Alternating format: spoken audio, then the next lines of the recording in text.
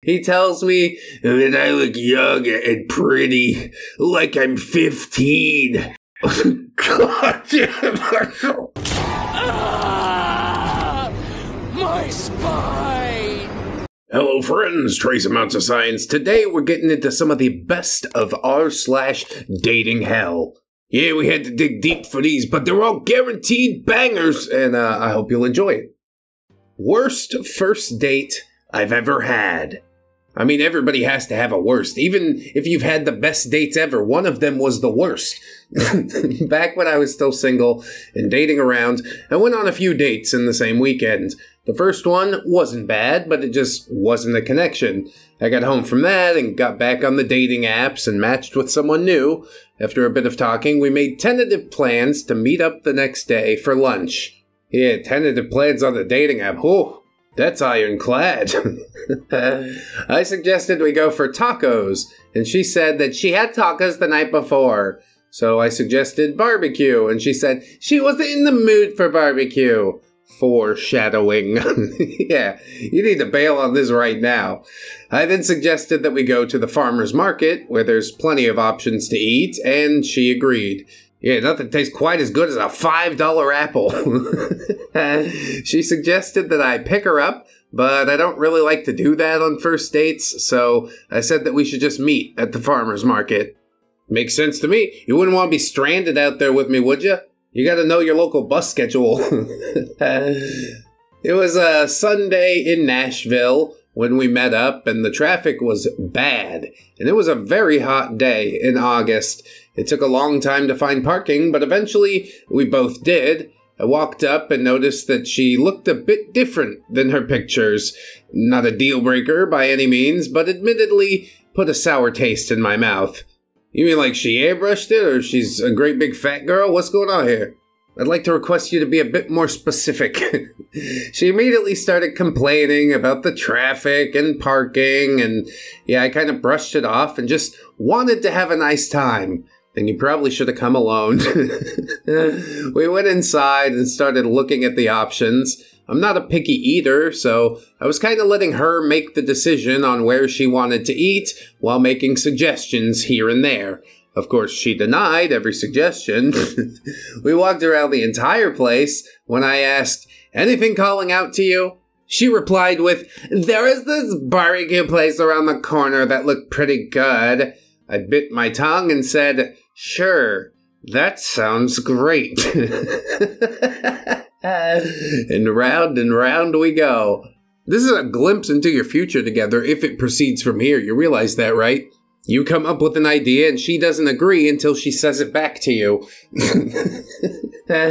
So we got the food and I paid for it and we sat down. We started talking and the conversation was actually nice. It eventually came to a lull and she said, "What should we do next?" I offered that we go outside and look at all the vendors, so we did. We grabbed ice cream on the way out.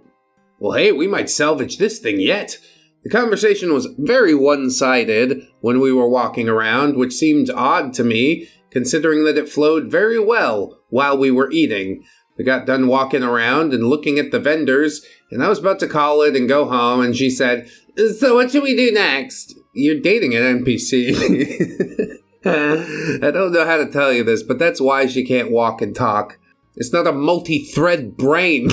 You can only focus on one task at a time.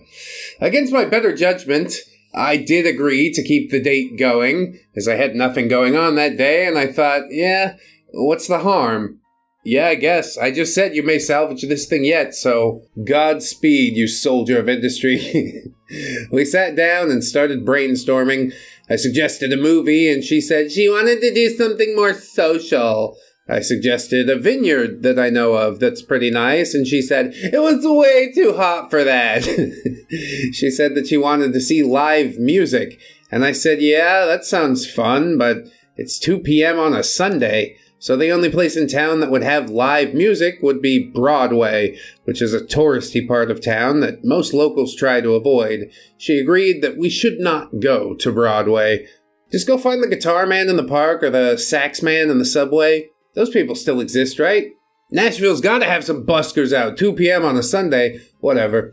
But we couldn't decide on plans. So she suggested we walk to a nearby bar and get a few drinks while we decided a little bit more. I thought that sounded great, so we did. On the way there, she noticed a group of people in the park doing exercises and made the comment, "Oh my god, have you ever seen such small dick energy in your life?" Which put me back, and I said, "For exercising?" And she said, "Yeah, it's just so desperate." Bro, do you even lift? Excuse me? This is for me and not you. Do you understand that? I want to be big and strong. My wife asked me lift everything I lift. Protect family, intimidate rival, get bigger. Oh, now I also sort of know what women mean when they're like, this makeup's for me, it's not for anybody else. You wouldn't feel so good if I called that desperate, right? I didn't know what to say, so I kind of just brushed it off and switched topics. See, you keep on doing that. You need to address some of these things. I would dig deep. I'd be like, what the hell? What do you mean by that? Can you elaborate a bit further? I exercise as well. Do I have to give all that up or risk being called gay? Oh no, a tiny peepee. You got a real weirdo on your hands, dude. So we went to the bar and got our drinks, started talking, and again, the conversation was good. Eventually, it came to a lull again, and she said once more, "So what's next?" I said, "Honestly, I don't know. I've made suggestions that you didn't like, and music sounds nice, but it's not really an option." She seemed upset at my response, so she stopped talking altogether and stopped looking at me as well. I paid the tab, and we started to leave. The walk back to the car was more than awkward. Yeah, just get me the hell out of here, honestly. We got to our cars, and I said, "All right, bye." And she said nothing. I got a text about 5 minutes later from her saying that, "This was the worst date I've ever had. I can't always be the one suggesting where to go next and driving the conversation."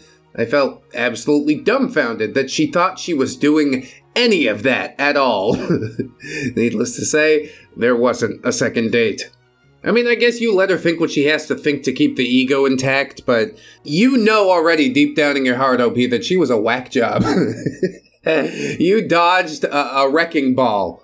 Miley Cyrus levels of crazy. I'd be trying to prove that I'm not crazy when I knew I wasn't crazy. Right. So good. The date seemed like overall kind of pleasant.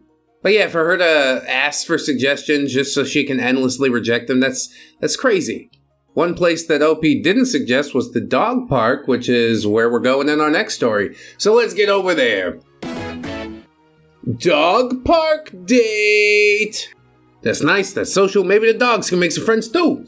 This date isn't funny by any stretch. It's simply a bad date. That's what I'm here for.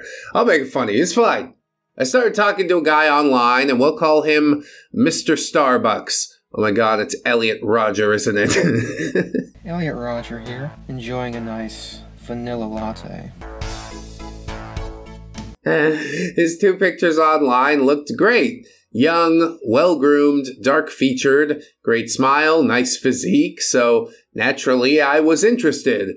We talked for a few days online and decided to exchange numbers. We talked briefly via text and had a few phone conversations before we decided that we should meet up for coffee.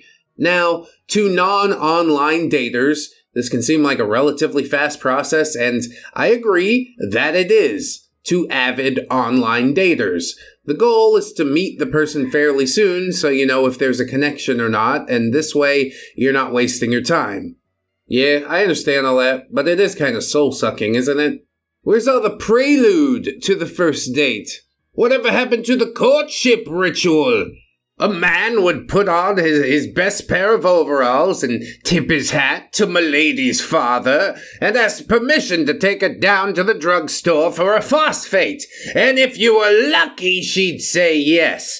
And you'd spend the evening getting to know each other face to face like civilized human beings.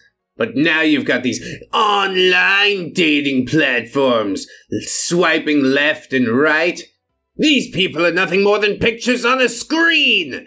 If you're lucky or very attractive, you might get a date, but more often than not, you're just left with a sore thumb and a bruised ego. Even if you do get the date, there's MySpace angles and airbrushing and duck faces. Why are you making a duck face? Just smile, damn you. Online dating is a load of hogwash. You give me that good old-fashioned courtship any day. Now, if you'll excuse me, I have an ice-cold root beer float to attend to. Thanks, Grandpa ReddX. Yeah, we'll try and keep all that in mind, I guess. Opie continues with the date planning. I'm never shocked to hear a guy say, I don't care where we go. Whatever you want to do is fine by me. This type of indecisiveness can drive a girl like me crazy. Sigh. Opie. Okay, how about we grab some coffee or tea somewhere? Mr. Starbucks. Okay, there's a Starbucks on Washington Street, so I'll meet you there at like 5 p.m. OP. Alright, sounds good. Looking forward to meeting you. I arrive at Starbucks sharply at 5 p.m. FYI, I look like my pictures. And I'm dressed up because, it's our first date. Well, it's good to see you putting the effort in, I don't think I ever dressed up for a date. I always look kind of schlubby. Like, yeah, I gave my wife a bouquet of flowers for Mother's Day, and I put on a tuxedo t-shirt to do it, but yeah, tuxedo t-shirt's about as close as we get. Anyway, Opie says I walked in and looked around for what seemed like the longest 10 minutes of my life. I looked at every face in the place. I even closely observed the workers, just in case. Heh, that rhymes. There was not one person in there that looked like the guy that I was talking to for weeks. I finally came to the conclusion that I was stood up. So I texted him and said, thanks for standing me up. He said, I'm here. Where are you? OP, really? I'm the only weird girl that looks exactly like her pictures, standing in Starbucks, not drinking or ordering coffee yet, just looking around baffled. Being in there was unnerving enough. Yeah, because you're just standing in the middle of the room. Grab a seat or something while you survey your surroundings. Blend, damn you, blend! To my surprise, the man that I was supposed to meet was a quiet, mature, and looked nothing like his pictures. He was dressed in workout clothes and completely ungroomed. He looked to be at least 20 years older than his dating profile pictures. He was so old that I didn't even know that it was him ordering coffee right in front of me. He turned and asked, if I was Melissa. I shockingly said, yes. In my head, I was saying, ew, creeper, no. You're like my dad's age. Which is the correct response, I thank you. He then asked if I was going to order coffee. That he would wait for me. I paid for my own coffee. A theme among many dates. I think I must look rich or something. I mean, it ain't 50-cent coffee. You got a $7 drink? Yeah, I'm not going to pony that up for somebody I just met. Sorry, not sorry. You wanted equality. Here you go. Presumptuous. Anyway, Opie says, after I got my coffee, I thought we would sit down and chat a bit, but instead, Mr. Starbucks said that he had to go take his dog, who was in the car, to the dog park, and he would really like for me to join them. Oh, Opie doesn't even have a dog? This is weird. She says, wait, you want to go have our first date at a dog park? You know I don't even have a dog, right? I mean, what will we even do there? Mr. Starbucks. Well, it's my routine. I get Starbucks and then I go to the dog park with my girl. Ew. What? Ew. OP, your girl? Mr. Starbucks. Yeah, she's the love of my life. I have to see if she likes you. Ew. What? No. Ew. She's not happy to see me as an individual. She's happy because we're going to the dog park. So me, baffled and speechless, I just nodded my head and got in the car and followed him to the dog park. On the drive over, I was tempted to just keep on driving and drive right back home, but I wanted to know why he had old pictures up, and I was bound and determined to find out. Because he likes creeping on younger chicks. Because he's more confident in the pictures where he isn't bald and fat. None of them are going to be good reasons. I say, yeah, flip a bitch and let's get out of here. I don't want to go to the stupid dog park. Anyway, once we got there, I wasn't surprised that the dog received more attention than I did. He talked to the dog and petted the dog and loved on the dog, smiled and joked around with the dog, and I stood there like a planted tree, observing this bizarre event, waiting for him to strike up a conversation with me. It really is strange. Maybe Mr. Starbucks is slightly autistic. I even watched him pick up crap off the floor, and then continued to talk to me about his dog as if this was a normal interaction on first dates. It is if you boogie 2988. You checked out those videos yet? I've only done a couple of them, but man, they were a blast. What a hoot!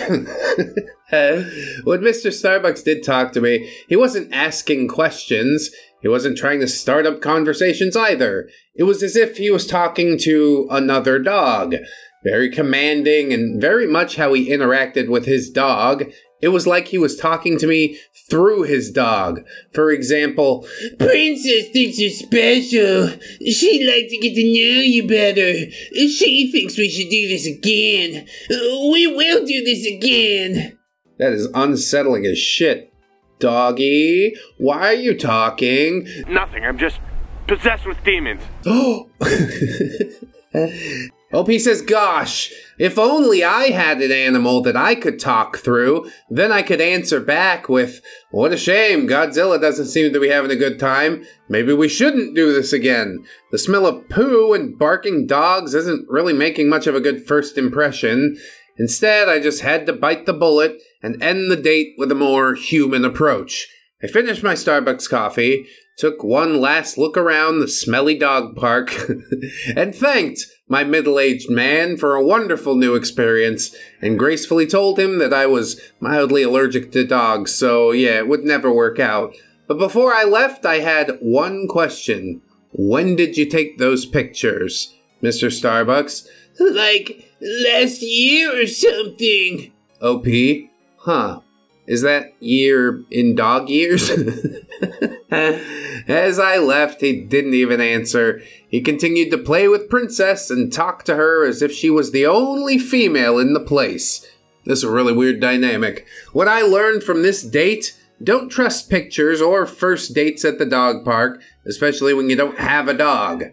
Yeah, especially when it was just a giant belly flop at Starbucks. I guess OP might be a little curious or something like that. But I don't know, as soon as I got catfished, I would have been like, you know what? You don't look like the person I agreed to meet. It's that simple. But yeah, the creepy dog stuff really kind of took it up a notch, didn't it? I got something else that's kind of creepy. Why don't we check out a date inside of a cemetery? Ooh! Believe it or not, cemeteries are not a good idea. I mean, yes they are, because where else are you going to keep the dead people? But yeah, the living people, what the hell are you doing there? Unless you're visiting the dead people, you stay out. A few summers ago, I was back into the crazy world of OkCupid. Yeah, he's just okay. I had some lovely conversations with some cool guys, but this one fella really stuck out. He seemed sweet, intelligent, and like he actually had his shit together, but I was so wrong. Pulled the wool right over your eyes, did he? So, after a couple of weeks of chatting, we finally set a time for a middle-of-the-day date, as I'm pretty cautious about online dating. I let him call the shots, and I was excited about the hint of plans that he was telling me. Turns out, those hints of plans were him trying to figure out a way to spend no money. Side note, we'd already discussed paying for ourselves beforehand, as this was more of a get-to-know-you situation.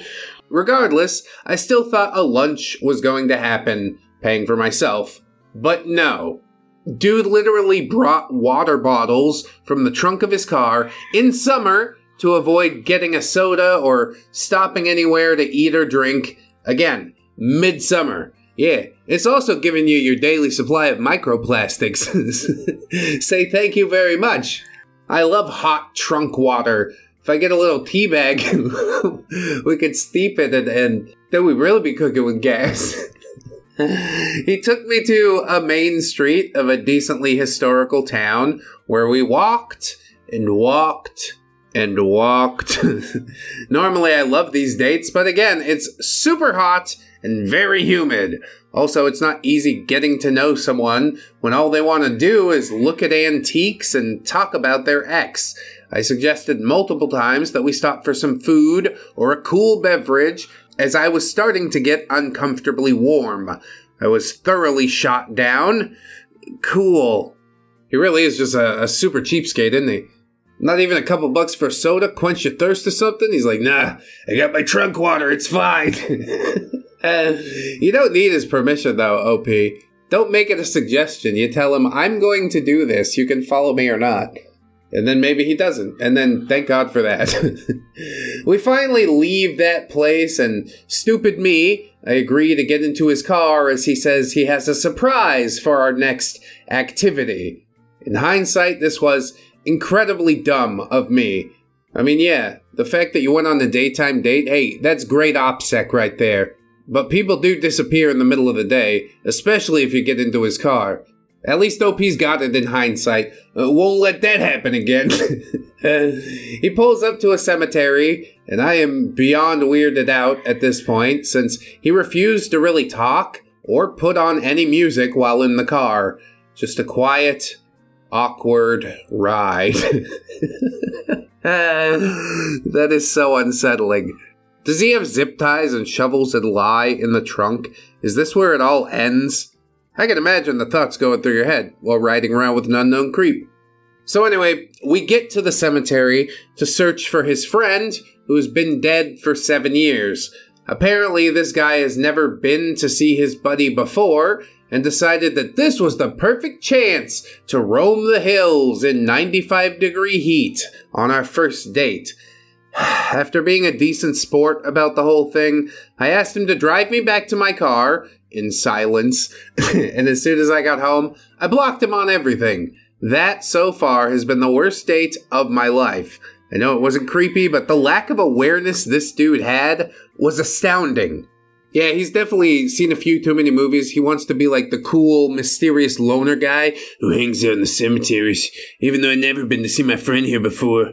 I just thought maybe you'd want to meet him too, because he meant a lot to me 7 years ago. I haven't really moved on since then. I think I've got the whole life story of this guy figured out. And yes, unsettling is a good word. I'm glad it didn't turn out as horrible as it could have. And we've learned some valuable lessons that we will apply next time. Right? Right? Guess all that remains to be seen. But we'll continue on into our next story. Hell Date. It keeps getting better and better. TLDR, creepy dude, crappy first date. Creepy dudes, that's the good stuff. That's the juice. Give it to me. So, not too much backstory, but it is a long story. I have a broken heart and went to the thirst trap known as Tinder. The guy was kinda cute. The guy and I matched on Tinder at like 6 a.m., and I only know that because I was woken up by his message. Like I said, he was kinda cute, so I answered and he asked to call. I thought, how forward, and gave him my number, and he called immediately. Not setting off any red flags for you yet? Yeah, he's a pretty face. Let him do whatever he wants. Come on now. I was impressed with his courage to do this. Yeah, I'm equally impressed with your courage to allow it, OP. Oh wait, that doesn't take courage at all. He asked what I was gonna do, and I told him, work, I'm boring, haha. He let me know that he was not working that day. I had work early that morning, so I was getting ready as we talked. He was telling me all about his car that he was so proud of, which is an odd thing to tell a stranger, and that he lived with his mom. OP, which of those things is odder to you? Some dudes like cars, but being real upfront with the living with the mom thing, nah. I mean, maybe they're young, but they're old enough to have adult adventures. Get your own place, Jesus. It's part of growing up. It's part of independence. I know people hate when I say it, but I'm gonna say it again. It might be scary or stressful, but it'll help you find yourself. Try it. You'll see. Living with your mom at the age of 31, wow, not young at all, okay, is a red flag for me. I'm a college student, and it just threw me off. Yeah, living with the mom and the decade age gap, all right. With the extreme forwardness, I'm going to say that's 3 red flags. I think it's time to get off the ride. First paragraph, get off the ride. He asked if he could see me that day, and I said, sure. I get off work at 5, and we could meet halfway. That way neither of us is driving 4 hours tonight. I mean, unless you count there and back again. How cute would he have to be to commit to something like that on such short notice? Nah, couldn't be me. He asked me to go all the way to his house to meet him, and he said that he'd cook dinner. Me, being the hungry college kid I am, agreed, and threw out another red flag. What's your count up to, 2? Mine's up to 4. I got off work and got a small gas station burger because I had a bad feeling about this whole thing. Then pull the plug.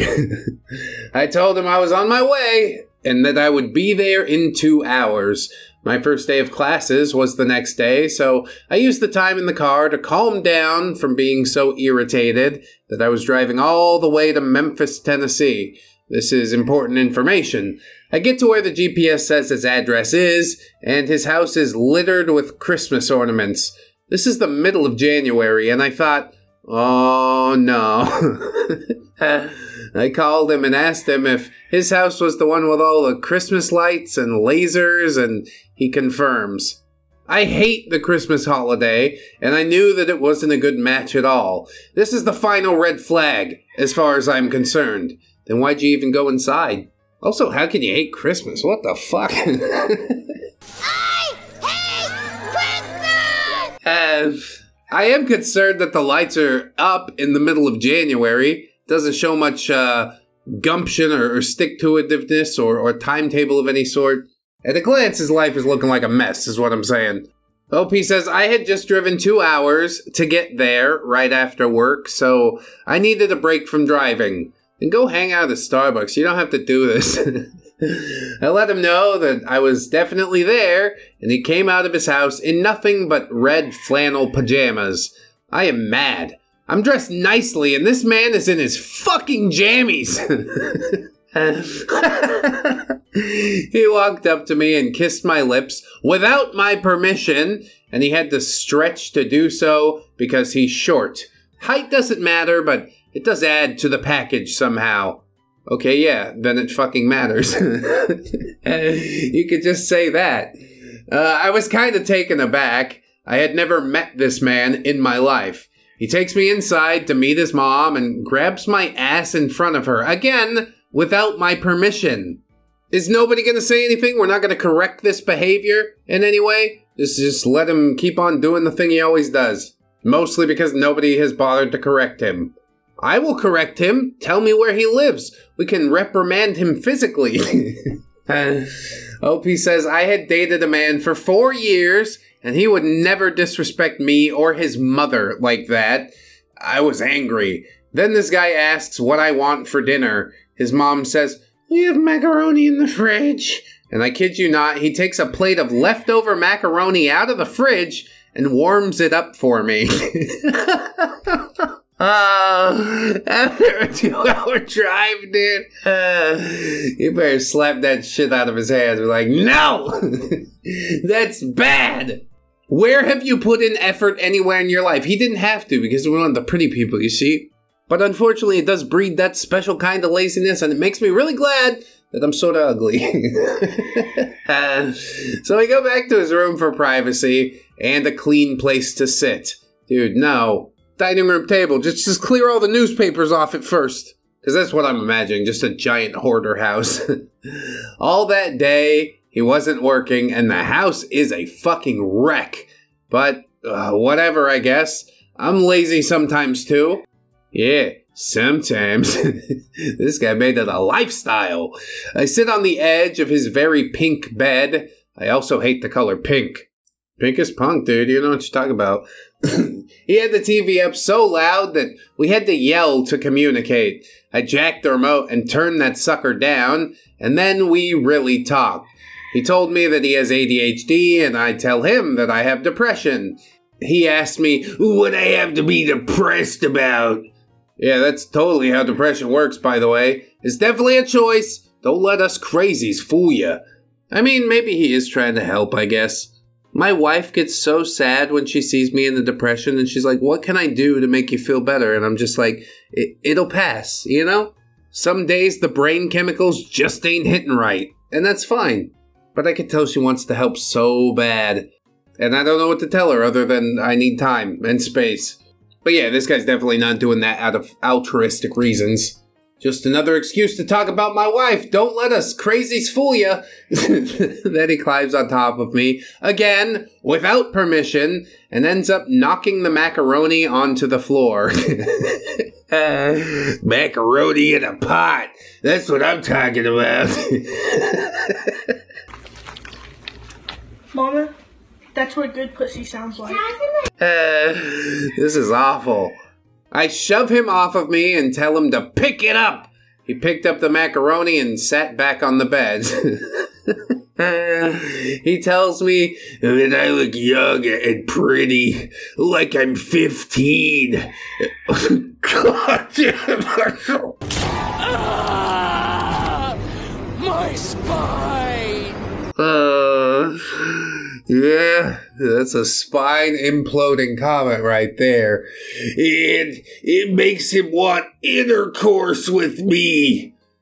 What the heck? I don't say anything. I mean, what do you really say to that? Get against the wall, I guess. Take him out back. Chemically castrate him. You're 30. A 15-year-old's half your age. Oh my god. He got up to show me all the nice clothing he had in his closet. Yeah, all paid for by mommy. All these nice things that he could have put on instead of fucking pajama pants. He then tries to climb atop me because he's so small I throw him to the other side of the bed.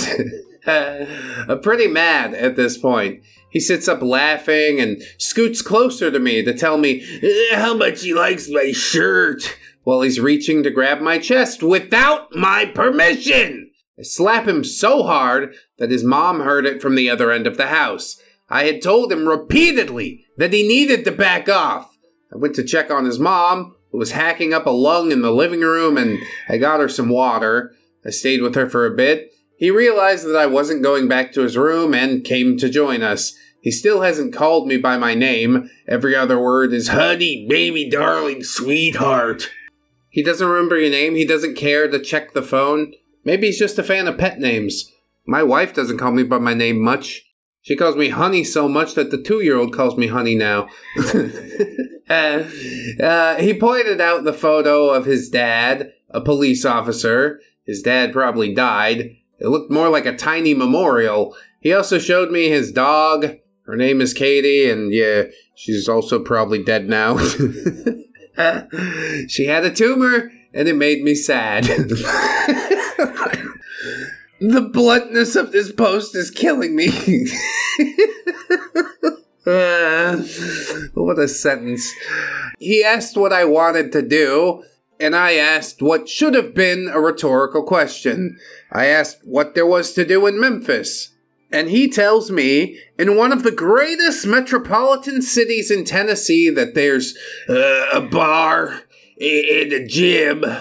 I told him that I'm driving, so I can't drink, and you don't get these adorable jelly rolls from working out. I said we could walk, and he said, yeah, let me put on some more clothes. About fucking time. This person came out of the house with tan house shoes, a highlighter yellow t-shirt, and the most princess pink jacket I've ever seen in my life. Is he going for like the Ken from Barbie movie vibes? This was posted before the movie, I think. I'll be honest, the outfit offends me a lot less than all the other things he did. OP says, I know that jacket wasn't his mom's because she's larger than me. There's no way I could even fit in it. We go walking and I look at the time. It's been a half an hour. All this trash in a half an hour? I said I should get back home because my first day of school was the next day and I needed to get some sleep. But aren't you having a good time? No. But I'm a good kisser, right? You don't want me to answer that question. We went back to my car and he tried to kiss me again, and without my permission, I stopped his face with my hand. He asked if he'd ever see me again, and I said, probably not. How blunt this OP is really does tickle me. And indeed, she left. And indeed, it gets better. The next day, he messages me twice through Messenger to tell me that he had a great date that day. And I said, cool. Did you give her leftover macaroni?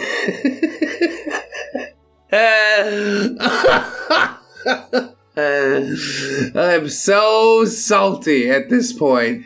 He says, you're very ungrateful. You should be thankful for that. Yeah, I'm sure his mom really did work hard to pay for and cook it. I'm grateful to your mother, not to you for sticking it in the microwave. What the hell? And then he blocked me. I still had his phone number. I left him a tirade on his phone before I block that. I didn't know that people like this actually existed before this point in time. Well, life's full of surprises, isn't it? I do wish it could have gone a different way, but yeah, this thing was doomed from the start. As soon as he said, I don't want to meet you halfway, you have to come to my house, that's a no-go. Meet his mom on the first date? You're the first girl he's had over to that house in quite a long time, I expect. But then again, apparently the guy's good-looking enough, so perhaps he will continue on swiping and make some other woman's life completely miserable for one magical night. Before he turns back into a pumpkin. And I hope you didn't turn into a pumpkin while making it to the end of this video. Please sign up on the Patreon if you would. YouTube membership's also very, very meaningful to me. I really do appreciate all that. If you can't support monetarily right now, I know times are tough, but you watched the video, especially this far, and I want to let you know, friends, that you are loved, you are worthy, you definitely deserve it, and I shall see you in the next one. So until then, bye-bye.